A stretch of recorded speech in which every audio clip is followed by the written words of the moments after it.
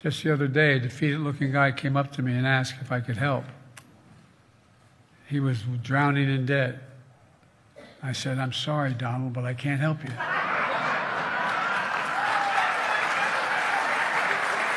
Nothing I can do. I have to say, if Trump's stock in the Truth Social, his company, drops any lower, he might do better under my tax plan than his.